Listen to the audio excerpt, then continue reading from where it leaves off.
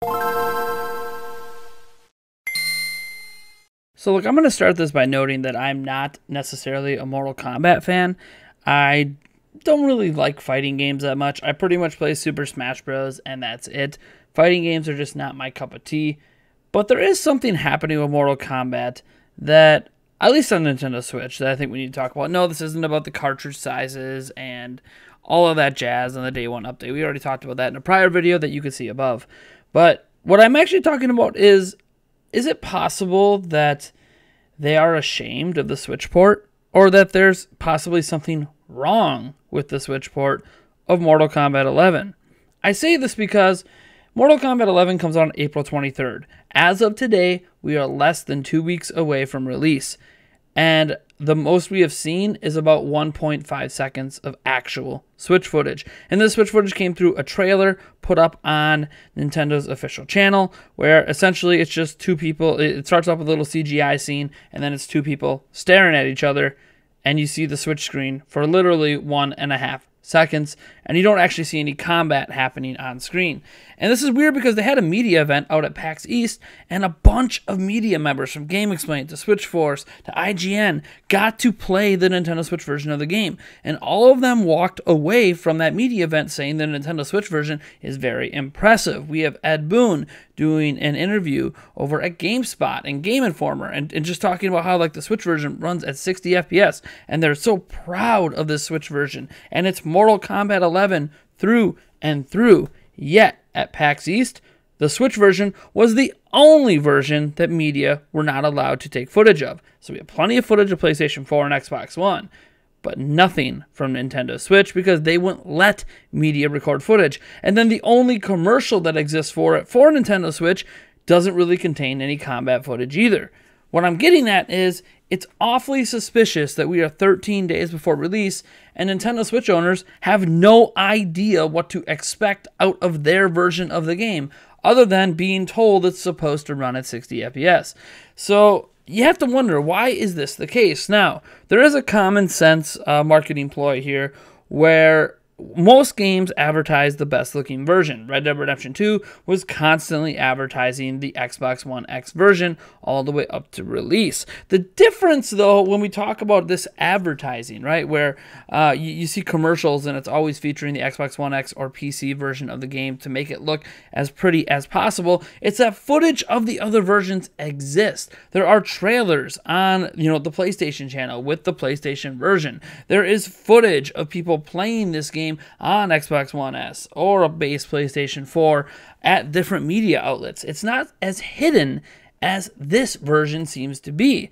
And it's strange because we've seen this happen before. EA with FIFA 18 and FIFA 19 would not let media members record the Switch version, just the Switch version, at E3, even though, especially last year, we had already gotten a FIFA game and we basically know what it's going to look like on Switch. For some reason, that Switch version is not allowed to have footage of it. And I don't get why developers seem to be ashamed of what's happening with Switch. If Ed Boon is right and they're so proud of the Switch version, they're proud of the 60 FPS, they love how the game plays, and the media members that played it said, yeah, it's pretty damn good, then why the hell can't we see it? Wouldn't you want to advertise a version of the game going to the current hot platform on the market? At least advertise to the crowd that owns it, right? So, put it in a trailer on Nintendo's channel, bare minimum. Let media members record their own footage, right? Like, if your commercials of Mortal Kombat 11, you always want to feature the best looking stuff, fine, do that. But at least let media members share their experiences with footage, not just with word of mouth. I honestly think this is a baffling situation. And again, it's happened on Switch with FIFA, and it's probably going to happen on Switch with other games in the future. And I don't get it. Now, obviously, a big caveat here is that we do have a likely Nintendo Direct at some point this month. It'll probably be before the 23rd. I know I say probably, it might be after. But in that, we might see finally some Switch footage of the game.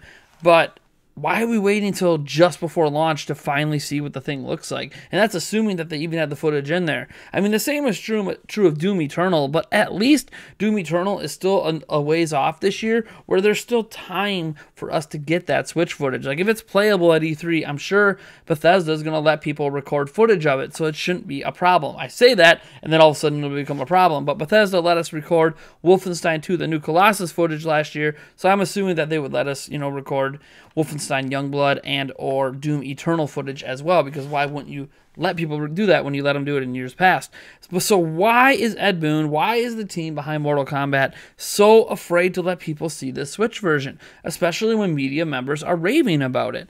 And the only conclusion I can have is either one, the core development team is not proud of that version. Two, the marketing team thinks it would be a bad look for Mortal Kombat 11 to show the Switch version at all, even though their main advertising is clearly showing the Xbox One X version. Or this is the one that we hope isn't true. There's something wrong with the Switch version, and they're sneakily hiding what's wrong with it. I don't know if it's frame skips. I don't know if, it was a kind of a canned demo for media, but the full game isn't actually all it's cracked up to be. If they targeted 60 FPS, but it has dips down to 30 FPS at times, I don't really know. But there is a real concern here that the lack of confidence being shown in this product is kind of baffling as a Switch owner. And I think there are plenty of you out there, justifiably so, that might be excited for this game, that absolutely should wait for previews and reviews to come out before you pre-order, before you buy, because you need to know that there's nothing fundamentally wrong with this version. Obviously, we expect it to be lower resolution. We expect the blood and special effects to be cut back in some ways. Maybe there's no anti-aliasing. These are all things that most of us as Switch owners understand are going to be sacrificed, especially to hit 60 FPS, which matters more in a fighting game than the special effects and the resolution. So I honestly think that unless something's wrong, then I don't get why they're not showing this damn thing off. Why they're not letting media show it off. I mean, media got to play it in docked mode and undocked mode. I'm not understanding the decision making here, and it's kind of frustrating as a Switch owner. Now, again, the caveat is I'm not planning to buy this game anyways. Fighting games aren't my cup of tea, but it is the major day-and-date brand new AAA third-party game arriving this month. Not a remaster, not an old port. We're talking a brand new AAA game that's not Wolfenstein and not Doom, not NBA, games that we've come to expect at this point. And this is the treatment Switch owners are getting.